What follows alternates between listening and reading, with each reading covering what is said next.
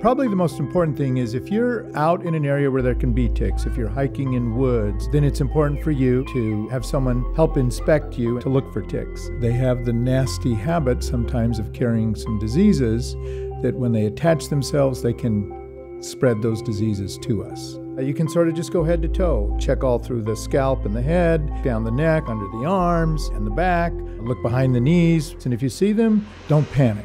Try to get some forceps or tweezers, firmly hold on to the tick as close down to the skin as you can, and then you're basically going to pull upwards like you're trying to lift the tick directly off the skin. Keep an eye on that site for a couple of days. If you see a red circle that's just expanding, then make an appointment and go see your doctor within about 24 hours. These tick-borne illnesses are pretty readily treatable. So that's number one, is make sure that you're looking for them so you can get rid of them.